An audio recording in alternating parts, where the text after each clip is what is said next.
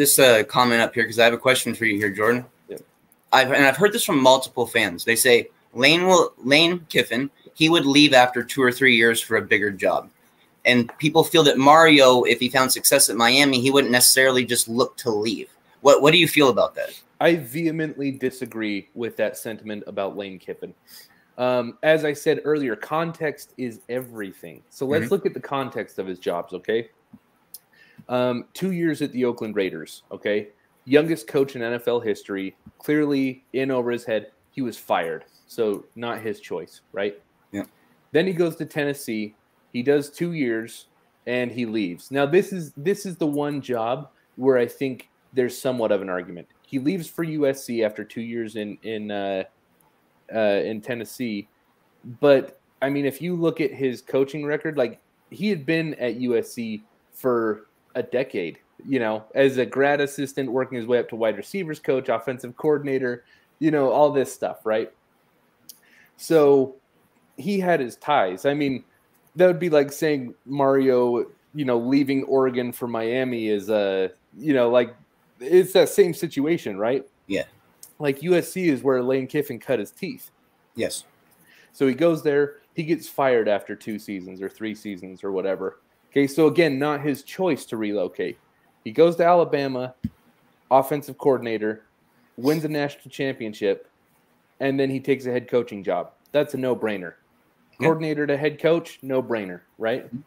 And then he's successful at FAU, gets an SEC job. What guy on planet Earth wouldn't jump from FAU to Ole Miss?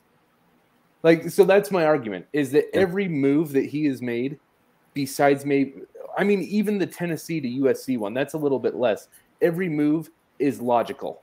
It makes sense. Like, you know, most of the time he didn't have a choice whether he was there longer than 2 years. Other ones, it was a no-brainer that everyone would do. They're smart career moves. Yeah. So, you know, the report was that Lane sees Miami as a destination job where he can win rings. You know, he can get a squad of guys together and he can go play Nick Saban in the playoffs. Okay.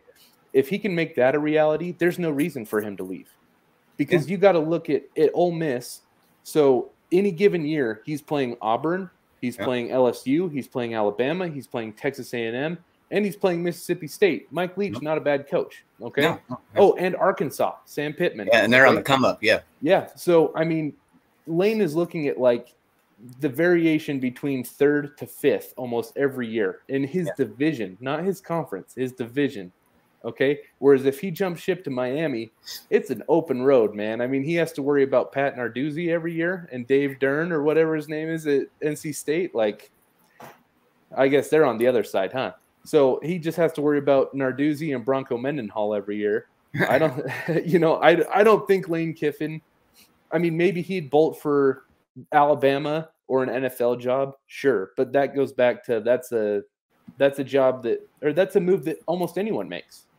Are you going to tell me that Mario wins the national championship here and then Alabama drops their very best offer on him? What do we think happens? Yeah, I mean, you're going to get paid if you win big. Yeah. But that's my honest question. For anyone that thinks Lane will leave, what happens when Nick Saban retires and they offer Mario the job? If that happens. Oh, so you're saying like if Mario ended up being our coach and then Nick Saban retires and in the midst of that, they go after Cristobal? Yep. Yeah, what happens? I mean, dude, here's my thing, man, is that until we're going to be a school who's going to spend the money that it takes to be a top team yearly, we have to really truly consider that good coaches will leave after a couple of years when they get better offers. And I can't knock a coach for wanting to go get paid more money somewhere else. I can't do it. Having success at Miami is, I mean, it's flash and glamour and glitz, and you can make things happen so quick in Miami. You can get hype developed, or you can squash the hype that fast. Yeah, well, I would hate to have to go to a bidding war against an SEC team for Mario Cristobal. We're not winning that kind of a battle.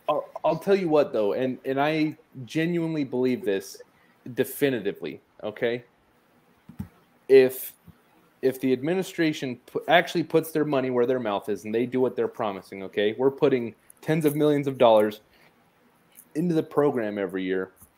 We're getting more booster money now. You know, we're establishing the right infrastructure, and we make a good hire or two at coach. If we start winning, if we start contending for the playoffs, you can.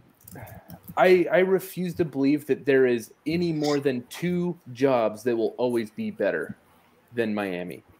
If we're competing at the highest level, we're as good as any other job. I mean, there's only 2 jobs that will always be better, and it's Ohio State and Alabama.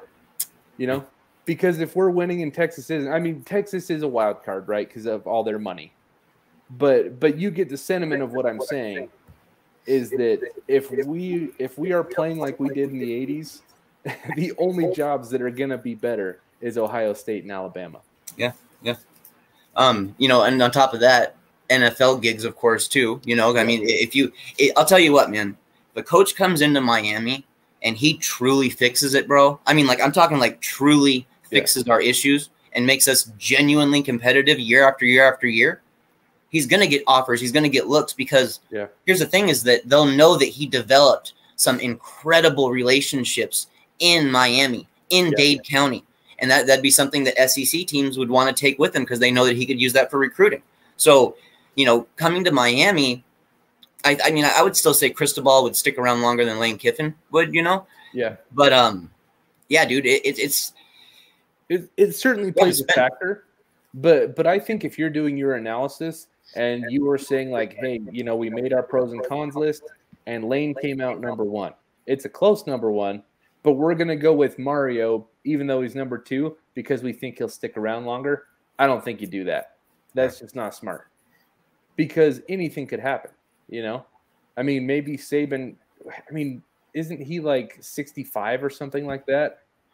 Yeah, he's not young. Yeah, I mean, what happens if he retires, you know, 4 years into Mario's tenure and then he gets the offer? Like, you know, I just think it would be – I agree that Mario would be less likely to leave Miami. But, I mean, at the same time, like, Lane has been all over the country, okay? He's coached in California. He's coached in Tennessee. He's coached in South Florida. He's coached in you know, the Deep South now. And he still owns his house in Boca Raton, and he's actively campaigning for the job in South Florida. It seems like he has decided that that is where he wants to be.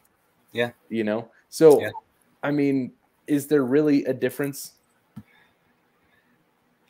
Because I mean, I think there's a difference in the way that they coach, basically. I mean, Lane Kiffin and Mario are 2 different guys completely. So it's about, you know, that mindset working at Miami and working at it consistently for year after year after year.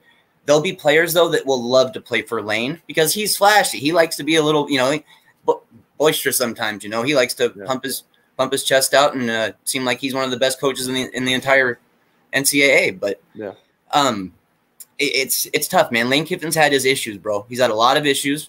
And you just got to hope that he's past that. You got to hope that he's learned, right? I mean, that's all you can ask from any coach. Yeah. Well, but one thing I think people forget, because Lane Kiffin has been part of your daily ESPN coverage for 15 years now. I think one thing that people are forgetting is that he is like 8 months younger than Manny Diaz or something like that. He's only 46. Yeah. He's younger than Manny Diaz. So, like, Lane is not a finished product, which is crazy to think that. I mean, it seems like he's been around forever. Yeah. I mean, he got, 14 years ago. He'd have been 32 when the Ravens hired him the Raiders hired him, and he was only an offensive coordinator in college, right? So when people bring that stuff up, it's like, dude, a 32-year-old getting his first head coaching experience in the National Football League. Like, are we really going to hold that against the guy? You know, like, tough, man. What was he supposed to do? Say no? Yeah. I mean, it's tough, dude. I mean, he got an opportunity that guys his age don't get, so why not take it, you know? Because think about it. Had he actually been ready at that time and could have been almost like a young phenom, a young prodigy in the scene, dude, they might be talking about some special stuff. Seriously, they might be. But unfortunately for him, you know, the bumps and bruises happened, and It seems like he's carried himself a little better since he's in the SEC now, though. You know, it doesn't seem like he's really trying to make trouble like he used to. He used to like almost want to make trouble just to make trouble. But I don't see him really being like that unless something's happened I'm not aware of. But he seems to have kind of chilled out a little bit. I don't know if he's humbled, but you know, the SEC stuff, maybe Saban beating him, you know, kind of humbled him. I don't know. Yeah, and I agree that there's been some maturity, but I actually think his bravado fits the University of Miami. You know, I mean, the SEC is kind of a good old boys club. You know, it's like there's a false sense of being a gentleman when when you're an SEC coach, right? Because they all play dirty, you know, they all cheat and do anything they can to win. But there's there's some sense of like being a gentleman on the surface, and Lane doesn't fit that. But you know what he does fit is exactly what the bad boy Miami Hurricanes have always done. Yeah. You know, one of my things, I guess, Jordan, is that I've been saying, I've said this many times, I don't want to live in the past anymore with Miami. I don't really want to recreate what we had back then. That won't happen again. Football's changed, completely changed. We need a new identity. The University of Miami needs a new identity. Is Lane Kiffin the type of guy that can truly fulfill something like that? It's a big thing to ask for. Yeah, well, I think that's the right question. But if you're comparing Mario versus Lane, and you're looking for a new identity, I think Lane is the type of guy that could add an adjacent identity. You know, it's new, but it's not a stark. It's not opposition, right? It's not an opposing identity. It's an adjacent identity. Yes, it's different. It's new. It's the spread, fast-paced offense, right? It's scoring 70 points on people. Yeah. And it's having fun doing it, right? And it's kind of the new swag, right? Yeah. It's not swag like the 80s. Recruits would love to see that, right? I mean, think about the local recruits being able to go, hey man, I don't have to leave the area anymore. Look at this offense they got at Miami. Like, dude, I mean, I just want something to work, bro. Like I just want something to work. Yeah, and I feel like that's kind of the attitude that radiates from South Florida in terms of like just being in your face, you know, especially when there's success. It's all about like, hey, I just beat you because I'm better than you, you know. And I think Lane does that in a different modern way that could work. Whereas if we want a new identity, like, well, let's have this conversation about Mario Cristobal too. If we're looking for something new, does hiring Alonzo Highsmith and Mario Cristobal really give us anything new? I mean, it gives us something better, I think. Yeah, I'm not arguing with you there. I'm just, I'm just, toying with the idea of looking for a new identity. Like, are we living in the past if we go Highsmith and Cristobal? I don't think. I mean, because Cristobal seems to be a guy who's adapted pretty well to the new NCAA, and especially being at a place like Oregon where he needed to really make it seem like that was a place to go for 5 stars and 4 stars and all that kind of stuff because they've got that Nike backing right there. He really needed to make sure that happened, and he did, man. He kills it on the recruiting trail. He absolutely does. He's elite.